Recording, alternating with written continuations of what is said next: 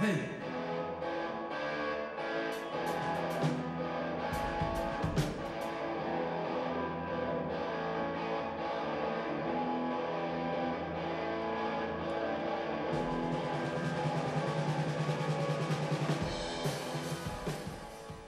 Mike, do you have a first musical memory? First time I remember being moved by a song was Blowing in the Wind, but it wasn't sung by Bob Dylan, it was sung by Val Doonican on television when I was a kid. And even in Val's homely performance of it, I could feel the mystery and beauty of the song. Tell me about the sounds of your childhood.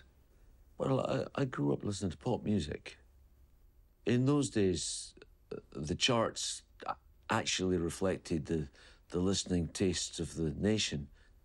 And I used to love listening to the radio and the top 30 and listen to all the records that were out. And my mother and father would buy me a single every Saturday. And I would fall in love with records. You know, later I fell in love with girls. But first I fell in love with records. Specific records, you know. I'd fall in love with a new single by the Hollies and I couldn't relax until I heard it again. And in those days, because there's no streaming or anything, you were dependent on either catching it on the radio or once in a blue moon on the TV or you had to go to a record shop and ask to hear it. A lot of people talk to me about the idea of being exposed to multiple listens of records, of playing things to death. Yeah. So do you think this is perhaps the beginning of when the idea of song structure starts to go in? It took me a long time to unpack what I heard in records. You know, I say I fell in love with the record. I fell in love with the whole thing. You know, when I listen to music now, if I'm traveling, it's almost a technical exercise when I listen to music. I hear the mix, I hear the bass drum sound, I hear the compression and the EQ in the voice, I hear every single element in its place, and I think about how they've put it together. But when I was a kid, I just heard I heard a balloon of sound, and it was all magic to me, and I didn't differentiate between different parts of it, including song structure. And I don't think it was until I started listening to Bob Dylan records seriously at about 12 or 13, and I had a Bob Dylan lyric book as well. That was very helpful, that I really noticed structure. And of course, Bob was a great man for breaking the rules on structure. So the kind of song structure lessons I learned were Sad-Eyed Lady of the Lowlands and Visions of Johanna, Stuck Inside a Mobile with the Memphis Blues again, and these endless verses, verse after verse after verse with no real chorus. And so I learned all these sort of corruptions of song structure first. It was a very good education. Tell me about the transition from the music that you hear in your head and how that might become an idea for a song. That's a very difficult question. I'm not sure it really does. Or does it? I don't know. I try not to be too aware of my songwriting process. I like to let it have its own natural life without too much conditioning from me or control from me. So probably sometimes I'll have a tune in my head and that will turn into a song. But I can't tell you which songs began like that. And more often I think I'm playing an instrument, I'm playing the guitar, playing the piano, and something strikes me and I work on that. So do you remember any early attempts to write a song? Probably like most songwriters, I began copying. You know, I would write my version of a Bob Dylan song or my version of a John Lennon song.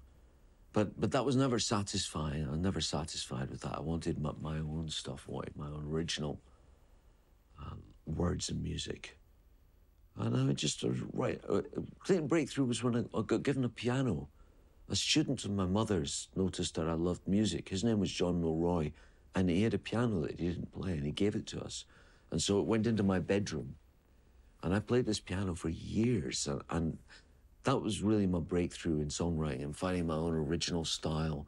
And because I wasn't a trained musician, I taught myself to play piano. I discovered the chords. I remember discovering an A minor and a G and an F, realizing you could play all along the Watchtower with those three. And then actually I could write my own songs if I changed the order of them and so on. If I put my hand there, I could get a bass note. And it was very exciting. And I played that piano so hard for so many years that lots of the keys stopped working.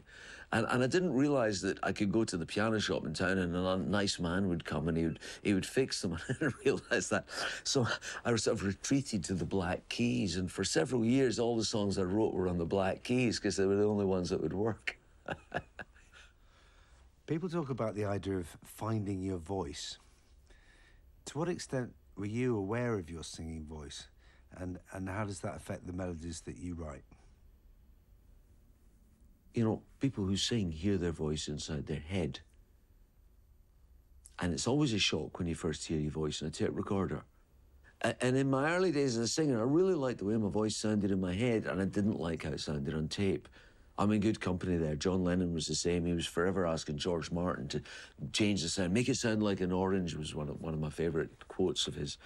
And I remember when I was in my first band singing, and we didn't have any PA or anything, and if we recorded this, I just had to go close to the tape recorder microphone to be heard. And it was very primitive, and my voice would sound very disembodied from the band, and I would think, I don't really sound like that. But I just stuck with it. There was nothing I could do about it. That was my voice, and that's just the way it was.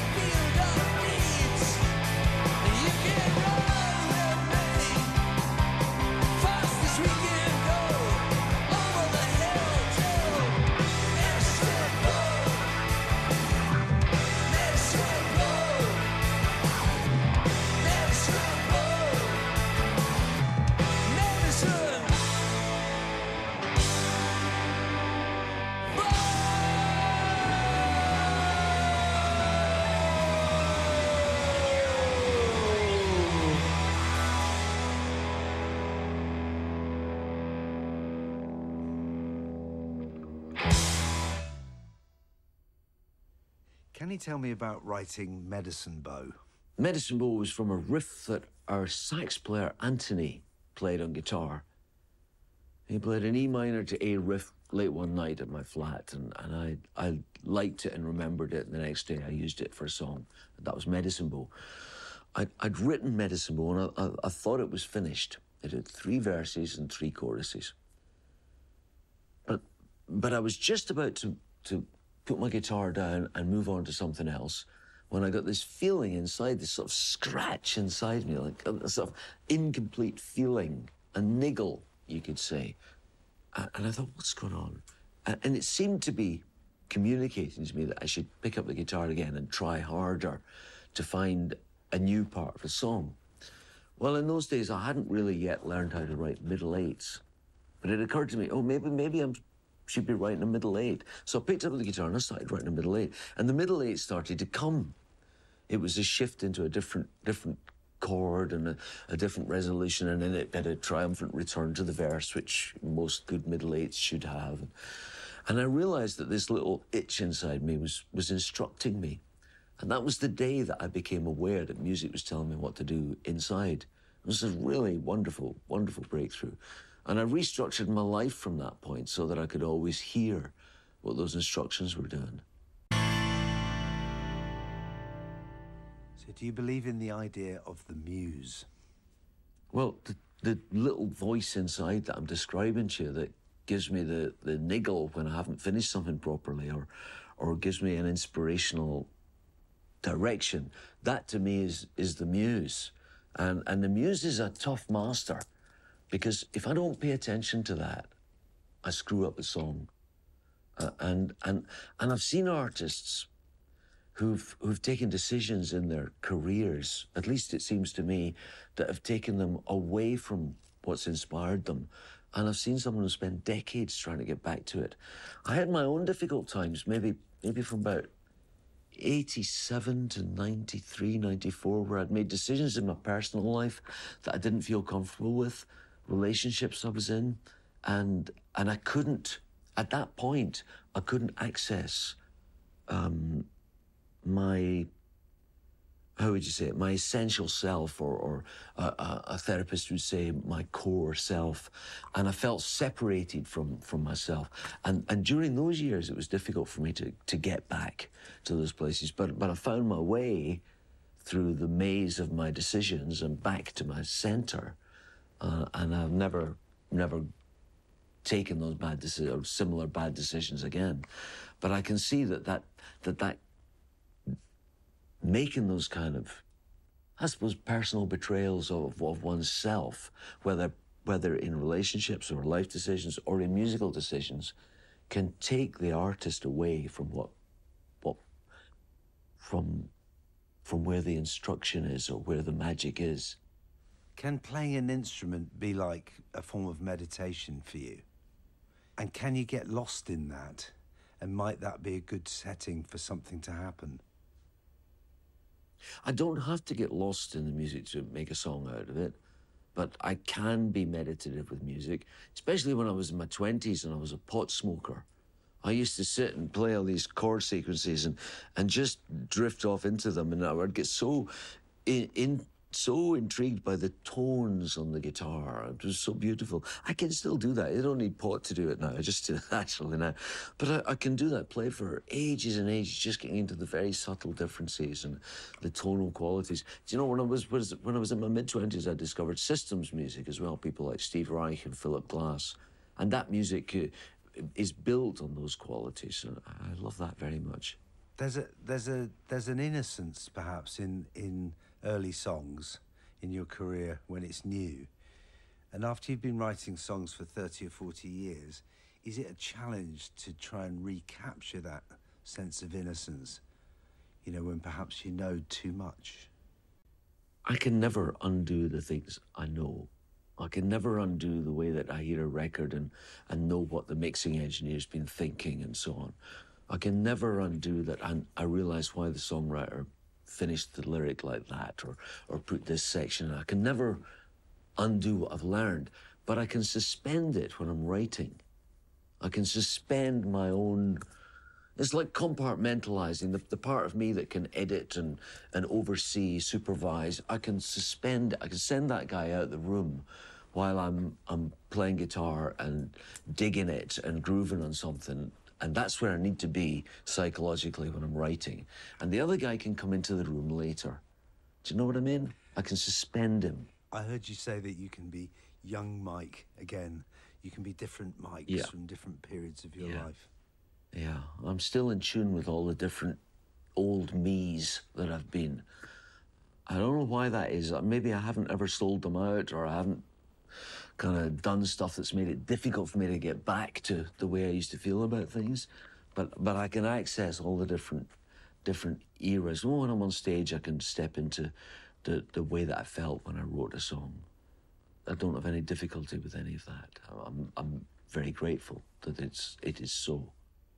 So, How Long Will I Love You, which has recently been a huge hit for Ellie Goulding. Yes. Can you tell me about the genesis of that song? Yeah, that was a songwriting exercise. You know, most of my songs come from personal experience or some deep feelings. That one didn't. It was like a songwriting exercise.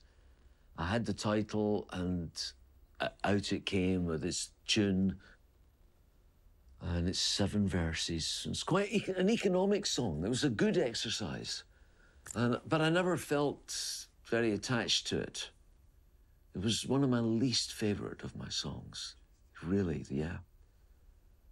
And then over the years, I forgot all about it. And Richard Curtis made those movies like Four Weddings and a Funeral and so on. He wanted it for his movie About Time. He's a huge Waterboys fan, and he's a mate as well. And he wanted that song for his film, and I said okay. And he had Ellie record it. He didn't use her version in the film. I think he wanted a male voice because of the context in the film. But Ellie recorded it, and I had the hit. And that gave me a new, keener appreciation of it. And I liked the way she did it. I liked that it was changed and they had this beautiful string arrangement. And it made me reconsider the song. And then around the same time as Ellie the hit, my first child was born, and my daughter, and her mum felt that the song very much expressed how we felt about our child. And so I reapproached the song from that perspective too, and learned an appreciation for it. So now we play it on stage. And for the first time, we don't play it as an encore. For some years, we played it as a sort of encore if it was a particularly good night. And I never used to really look forward to it, because I still felt it was a bit of a songwriting exercise. But now, I've learned how to make it be more of a rock and roller, and I play electric guitar on it, and I've got the guitar, I've got my killer guitar riff worked out, and I really, really dig playing it, and the band plays it great.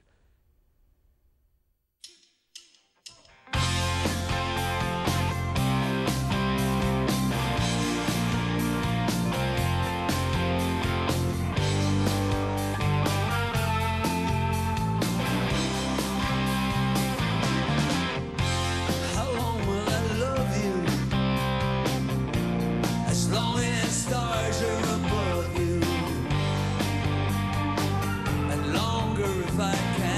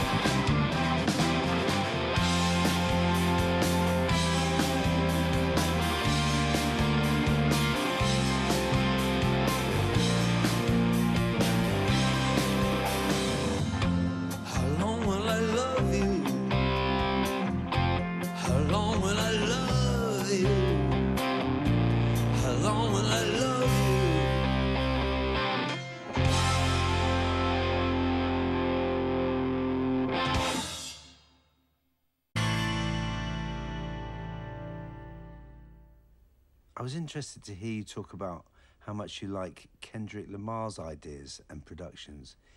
Can you tell me a little bit about that? Well, I like hip-hop music. I like the DIY side of hip-hop music, that anything can go in. Found sounds. I love that. It reminds me of psychedelia, really, and of early punk with the DIY ethos where anybody could play and anybody could design a sleeve. And I like that hip-hop music it upturns the format of song, completely upturns it. And I like sound collages. I like making records that are, I don't know what the adjective from collage is. They're collagist in form. I like that. And I find hip-hop music's inspirational for that. So, Mike, can you please tell me about My Wanderings in the Weary Land? Well, I like spoken word songs. I like delivering a song spoken. I've done quite a lot of it in the last 4 or 5 years.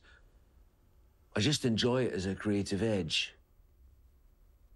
And My Wanderings in the Weary Land is a spoken word piece over a repeated chord sequence. And it began life as a sleeve note to a Waterboys album from 25 years ago called A Rock in the Weary Land. It was the sleeve note for that album. And it was a kind of grotesque journey sleeve note. And a couple of years ago, and I was talking about Richard Curtis there. Richard Curtis had his 60th birthday a few years ago, and he particularly liked a Waterboys track called The Return of Jimi Hendrix. It was on an old album. And I recorded a new version called The Return of Richard Curtis and put him into the lyric and filmed myself. It was also a spoken word piece, filmed myself reciting it and sent it to him to be played at his 60th birthday party. And I'd re-recorded the song, re-recorded the music to go with this lyric. And the re-recording of the music came out really well, and I thought, God, I'd really like to use that for something. But I can't release The Return of Richard Curtis on a record because it was it was personal. And I didn't want to redo The Return of Jimi Hendrix, my original lyric, because it had been on an old record. There was no point in re-recording it. But as I say, the music came out so great, I thought, I wonder if I've got something that will fit. And this old sleeve note, this My Wanderings in the Weary Land sleeve note, fit with the music. So I don't mind reusing a piece of music 20 years later. It's the same tune, basically, as this old track, The Return of Jimi Hendrix, but with this new lyric delivered. And because it is so much better than The Return of Jimi Hendrix. It's a much better record. It's a much better lyric. So I'm very pleased that it happened like that. And I don't know what else to say about it. No, it's amazing. Thank you. I'm struck by the fact that you haven't repeated yourself in your career, that the sound seems to have been ever evolving. How important is that? Well, I grew up in the 60s when every Beatles record was staggeringly different from the one before. Or Bob Dylan would change direction. He'd do Nashville Skyline and go country. Or someone like Neil Young, and then Bowie in the 70s would change with every record. And to me, that's normal. Music should evolve record to record, and not incrementally. Everybody evolves incrementally, but I think music should change dramatically. And I get fascinated by a new kind of music, or a new sound, or a new expression, or a new creative edge, and I want to go there. It's strange how some very big commercial bands seem to have a sound which they stick with for a very long time, don't they? Yeah. It seems to work for them. Well, different strokes for different folks, so I'm not knocking it. It wouldn't work for me. It would bore me senseless. But, you know, you take a group like AC/DC, they've sounded the same for their entire career. Hugely popular. People know what they're going to get, and it's going to be great when they get it. If they like that, they're going to get it delivered by AC/DC, no problem. It's always going to be at that level. And that works. It works for them. Man, it wouldn't work for me. I would need to keep changing. I need to keep... Look, it's like Bowie's line, "Turn and face the strange." I need to be looking at something new, something that's engaging me and taking me somewhere I've never been before. I need the road less traveled.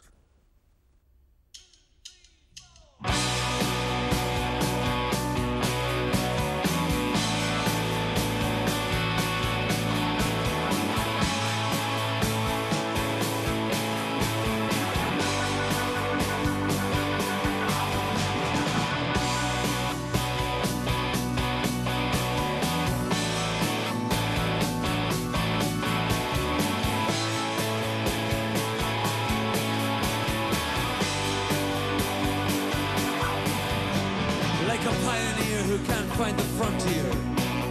Like a soldier who can't find the front, I wandered the weary land, until out of the night there came a sound. And then a place between the darkness and the break of dawn, I found a ruined building filled with a strange congregation.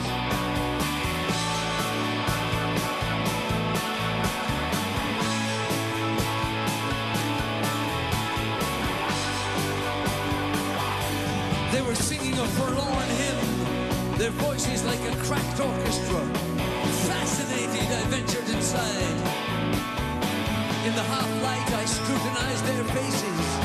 Their features were worn thin like old coats, hung with the wounds of war, drawn, hollow, bereft of certainty.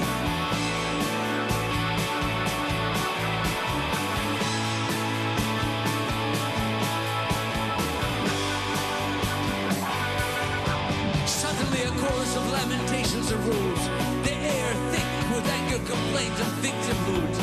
I could feel their voices seeping into my mind, my own thought voice raised in bitterness too. I could become one of them! I turned toward the only bright light, a faint shard of silver in the dim distance, as if at the end of a tunnel. And I ran!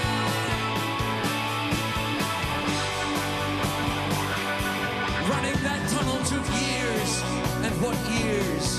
I was present at the birth and funeral of Ladism. I heard the great unspoken, saw cruelty masquerade as humor, passed without seeing it the unfound door to the undiscovered country, drank from a well in the wilderness and wrote my songs in foreign rooms, lived through an unspeakable day, cleaned sickness from my wounds, saw crowds along the highway and flowers on the roof of a car. I rode in the company of the invisible captain, abandoned my tobacco in dark, peaceful 964 Lucille Avenue. Loved and was loved, gambled and lost, wept, thought, was able at least once to say, this place is love's fortress, and so am I. Finally to emerge from the winter of my journey into the grey light of a small, damp dawn, and so set forth this, the testament of my wanderings in the weary land. And set forth this set forth the testament of my wanderings in the weary land.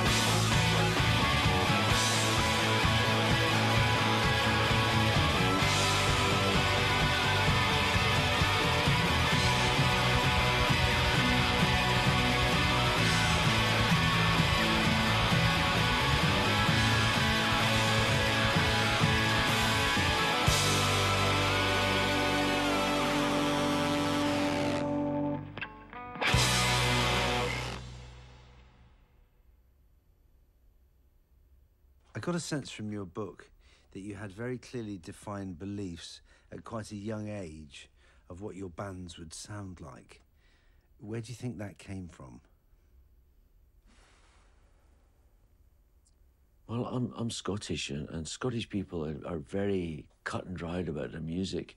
You know, a bit fascistic about our music. Ah, it's fucking shite, mate. That's what Scottish people say if they don't like a song. Or it's a bit all right if they like it. The Scotsman who says that's all right, that's a high compliment. But if Scottish people find it very easy to dismiss and insult music. And I grew up in that atmosphere, that environment, and I think it just encouraged me to have very strong opinions. I had strong opinions about the records I liked and didn't like. I still do. And I had strong opinions about how my songs should sound and shouldn't sound. Having said that, I don't think I was ever a controlling band leader, even when I was a teenager, because people play the way they play, and they make the sound they make. And I was thrilled with the sound that some of my early bandmates made, beyond my imagination. So mainly you write songs on your own. What are the challenges and joys, if there are any, in co-writing? Well, I'm not one of these guys that sits in a room with another guitar player and how about this chord? I can't do that. I did when I was young with my bandmates, but it doesn't work for me. What does work for me is to work collaboratively, independently. I'll send someone a lyric, or I'll send someone a tune, or someone sends me a tune or a lyric, and we work separately, but by correspondence. And I really like that, really like working like that. Because, see, the music tells me what to do. And if I'm in a room with someone, we're talking about music, I can't hear what the music's telling me. It's a very subtle signal, subtle communication, and it happens inside the body. I get a gut feeling when someone's right, and I get an itch when it's wrong, and I need to be able to be present to that. And when I'm on my own with music and with an instrument, I am. But when I'm with someone else and we're talking, I'm not. So that's why it doesn't work for me sitting in a room. I'm not a sit in a room with two guitars kind of guy. I like working on my own because I can hear what the music's telling me to do. So can you tell me about Where the Action Is? Okay. Well, Where the Action Is an old song from the 60s by Robert Parker. It was an old mod soul record, popular at discos. And in fact, a mod disco is where I heard it. I heard Parker's original. And I particularly noted the chorus. Now, the verse lyrics were just about, come on, put your red dress on, baby, we're going to go out dancing. And the action of the title was dance action, or romance and dance. But I had a different idea for it, and I wrote my own verses. So I kept Parker's chorus, come on, baby, where the action is. And then I wrote my own verses. And we then approached his publisher to get the rights to change the song. And we shared the publishing, of course, but we got the right to do it. Like so many of these songs that are Northern Soul hits, one of the most important things for a song to be a hit on the Northern Soul circuit is that it wasn't a hit in the pop charts. Because the Northern Soul fans like to have their own world. And I love Northern Soul music, and actually a lot of my youth was spent dancing to that music in the discos around the west of Scotland. So I really appreciate it. And Let's Go Baby Where the Action Is a Northern Soul classic, and never was a hit in the outside world.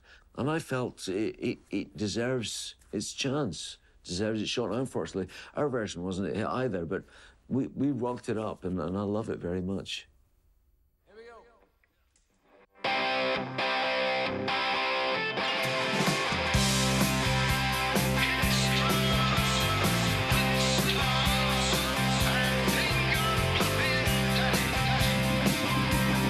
Let's go, baby, where the action is.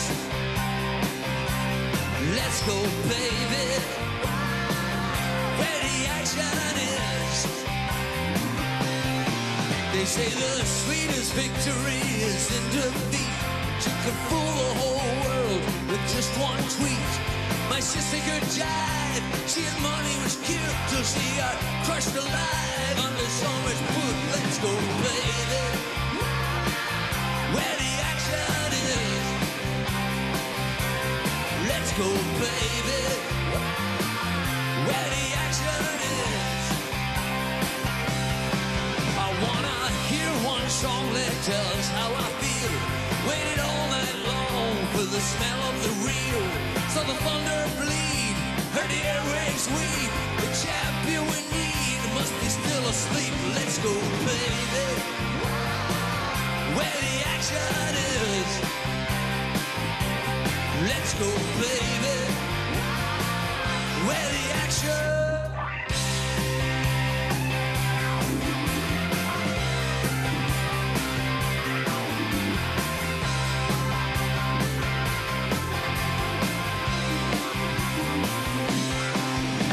Shadow me, honey, through the eye of a storm. Hold on to your money and I'll keep you warm. I once knew a man, thought he was never wrong. He would argue with every damn word in the song. Let's go, baby, where the action is. Let's go, baby, where the action is.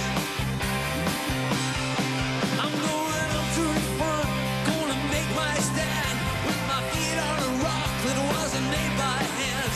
Words of love I heard, just a distraction. Cause love isn't words, honey, love is action. Let's go, baby, where the action is. Let's go, baby, where the action is. Let's go, baby, where the action is. Let's go, baby, where the action is. The action is. Where the action is. Where the action is. Where the action is. Where the action is.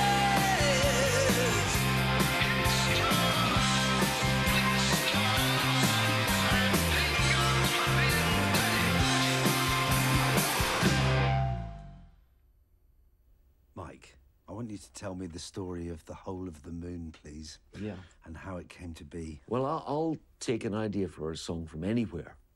Might be a scrap of conversation I hear, or something I read somewhere, or something I see around me. And the Whole of the Moon came when I was walking down a street in New York in winter with a girlfriend, and she asked me, "Is it easy to write songs?" And so, wanting to show off, she was my new girlfriend. I said, "Yes, it is."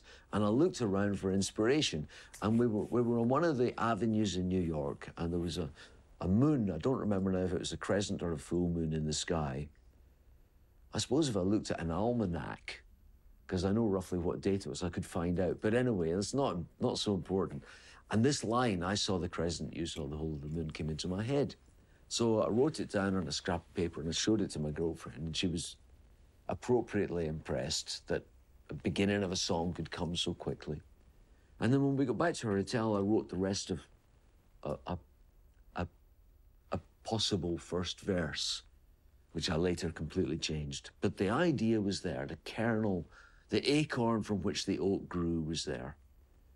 And over a period of a couple of months, I worked on the rest of the lyrics, and a few of those helpful niggles and itches propelled me to the final work. And also, what was important about Whole of the Moon was that the piano, the funny piano style, as I say, I was self-taught on piano. I can't play that dexterous way that real piano players can. I play a bit like Elton John and Gilbert Sullivan. I've got one finger here doing the bass stuff, and I've got 3 fingers here doing the chords.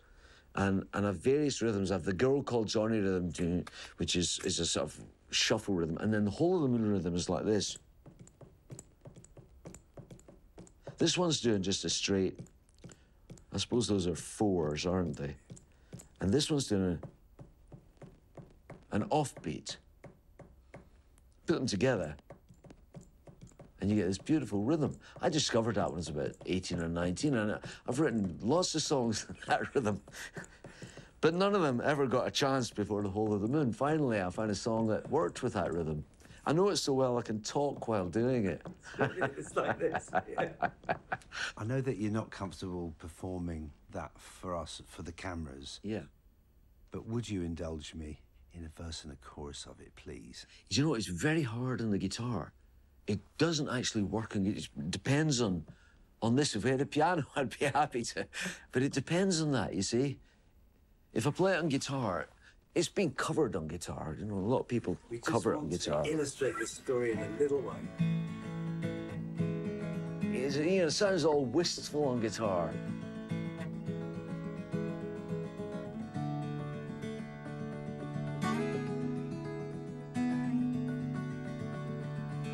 It's just these chords all the way. I pictured a rainbow. You held it in your hands. I had flashes. But you saw the plan. And so on. My voice hasn't woken up yet. That's great. Yeah, you're welcome. For the stars, and you know how it feels to reach too high, too far, too soon. You saw the whole of the moon. I was grounded while you flew the skies. I was dumbfounded by truth. You cut through life. I saw the lone empty valley. You saw Brigadoon. I saw the crescent